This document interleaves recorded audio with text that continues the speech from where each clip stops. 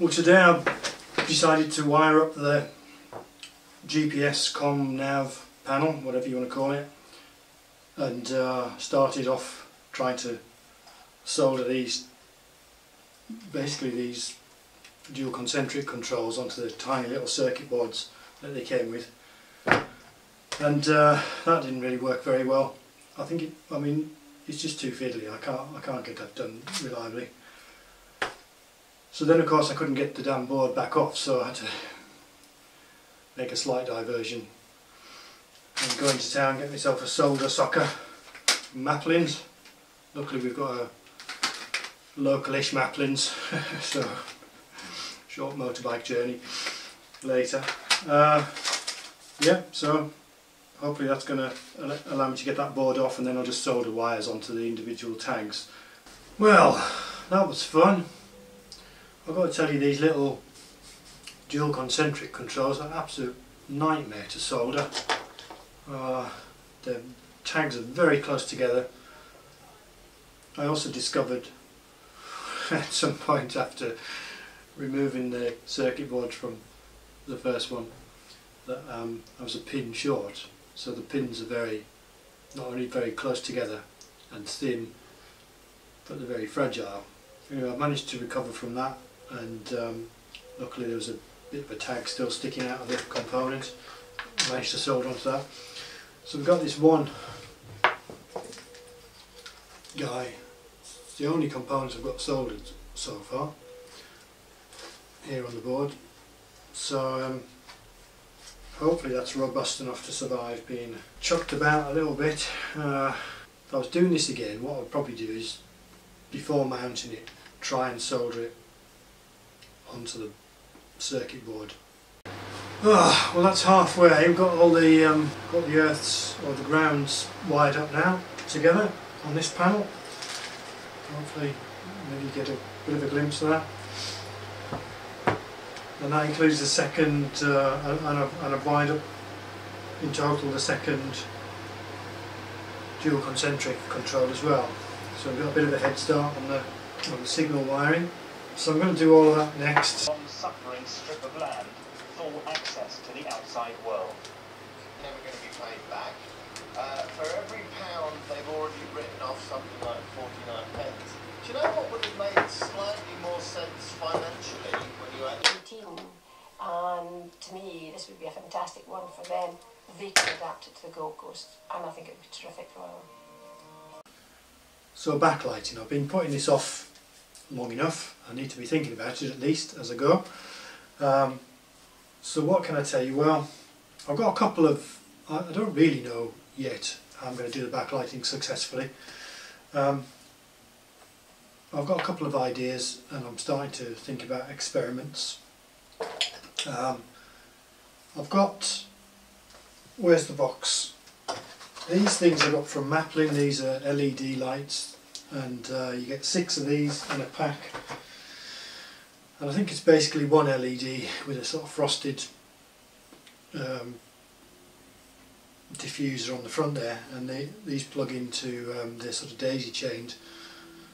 Well, they're not daisy chained. I mean, they're I think they're wired up in parallel to a 12-volt transformer.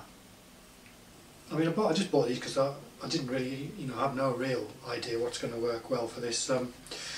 My initial experiments suggest that because this is just thin paper, essentially, any direct backlighting, unless it's extremely diffuse, is going to show hot spots through the paper. So my initial idea is to, this is the panel I'm working on at the minute. This is the GPS panel. The initial idea is to point these lights away from the panel itself, so behind the panel, but if I mount the lights so they're pointed away, and then mount some sort of reflector, which at the moment is white paper, seems to be as good as anything, or maybe a piece of white painted hardboard or something, be more robust. So that what that's doing is doing two things. It's attenuating the light, so it's not too bright, but it's also diffusing it fairly effectively. I've had a go at that, just very, very approximately, and that shows some promise, shall we say. One thing I'm going to say is the lighting, the backlighting, is not going to look like it looks in the Twin Otter Extended Virtual Cockpit. That's very bright and unrealistically bright, I think. If it was really that bright in the cockpit, it'd probably dazzle you. But in practical terms, I'm not going to be able to get it that bright either, because as I say, the black on the printed insert for the panel just isn't going to block that intensity of light. So it's going to be quite subtle, and I don't know how well this will show up when it's eventually done, but it's not going to look super impressive on video, I'm sure. But you know, my goal really is to make this panel readable in dim light or in the dark, and so actually even very subtle illumination is going to be enough. As long as I can read the captions, that's all we want. The other option I've got is some. I haven't looked at this yet. I've had this sitting here. Received this a couple of weeks ago. Again from Protopic. You might remember. Got these nice plastic boxes. This is hopefully some samples of these electroluminescent materials. So that's going to be an inverter to drive these. I think these things run on AC, but from a DC source. So this presumably converts DC from 4 AAA batteries. This one, you can get a mains powered one of these. This is going to be the ultimate solution. Okay, now this looks like. Well, in fact, let's look at this one first. This is an electroluminescent panel. It basically looks just like a little plastic panel. Why has it got a sticker on? Presumably that sticker's on the non-active side. 10 centimeters by 10 centimeters white. So the idea is you plug this into that box and it glows. And my battery's about to run out, so I'll have to resume this later. So as I was saying, we've got this electroluminescent panel, 10 centimeters square. It's nominally white, but actually I think it's going to be blue when it's illuminated, sort of bluish white, which is okay. I mean, as long as it's reasonably neutral. The idea is you plug that into this. I've actually powered this up now. While I was waiting for my camera battery to charge back up, I've had a go with this. In fact, I'll show you these in the dark in a little while. So we got that. Then I've got an idea that one of these will do one panel. This panel's a difficult one to do because, as you'll recall, it's got the VJ screen sits in the middle of this panel, and it protrudes into the interior. So I think one of these panels should easily cover one 30 centimetre square panel. Again, I'll have to decide. I mean, that's assuming I use this as a direct light source. It's going to be a little bit more tricky to use this as an indirect reflected light source because it's so big.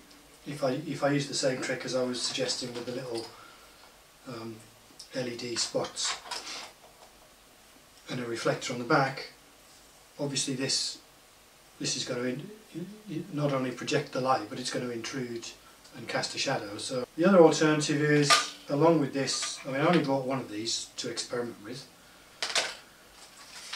but I got this as well, which is the same stuff, but it's on a tape essentially, and this is what, 60 centimeters I think this is. I mean, you can cut this. There's 2 connectors on here. I can cut this in the middle or cut it anywhere, so I can have 2 lengths. It'd be nice to have 4 lengths. I'll be able to do some sort of contortion trick.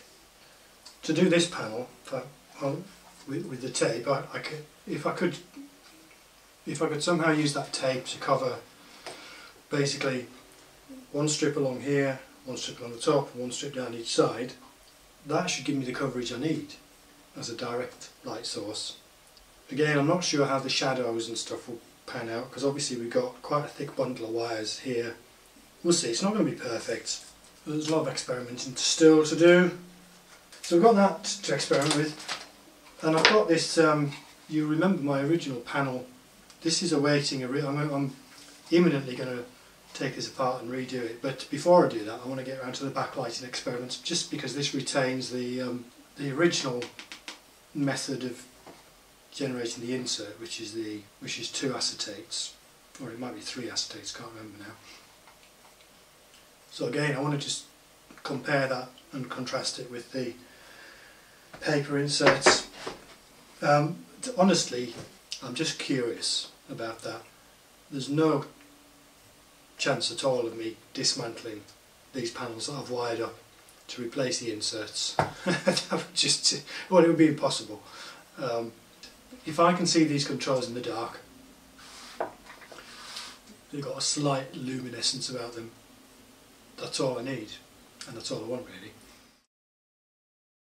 Glasgow, and me as Mumir in a camper van looking over at the Clyde. If you can hear, it's obviously 99% of interest in yeah, we hear complaints from consumers, and so one of the things is through the website, through emails, occasionally still like this, then it's the company would typically often make stuff in line process privately, whereas it's basically takes it from hand.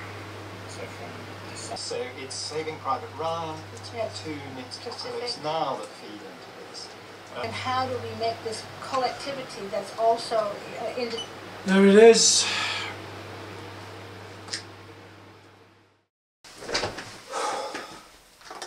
That's 10 to 8 on the same day, and that's that panel finally done. Just finished the umbilical, which is a pretty hefty one. This is the you'll recall the most complicated panel of the lot. This is the GPS nav-com. It's got 34 components on there, and that's a total of 43 signals and 1 ground. 44 wires in this bundle. And next thing to do, I've got to stick the screen back into it obviously, and wire it up to the controller, and then I can try it out. I've already created all the functions that I need for this, all the Lua functions, so it's basically ready to go. Once I plug this into the board, I can just go into Linda and program up the switches. Bloody hell, another showstopper for the minute. I just thought, well, just put this back together, stick the screen into the panel, connect the panel up, and we're off. But no, there's not enough space to put in the VGA cable. Not quite. There's a button in the way. So what I'm going to have to do basically, I'm going to have to manufacture, or maybe buy, but probably manufacture an extension for the VGA connector on the monitor. It needs to come through 90 degrees. Alright, that should do it, but going to be a couple of days delay. I think I'll wire up the panel without the screen on in the meantime, just so I can check out the switches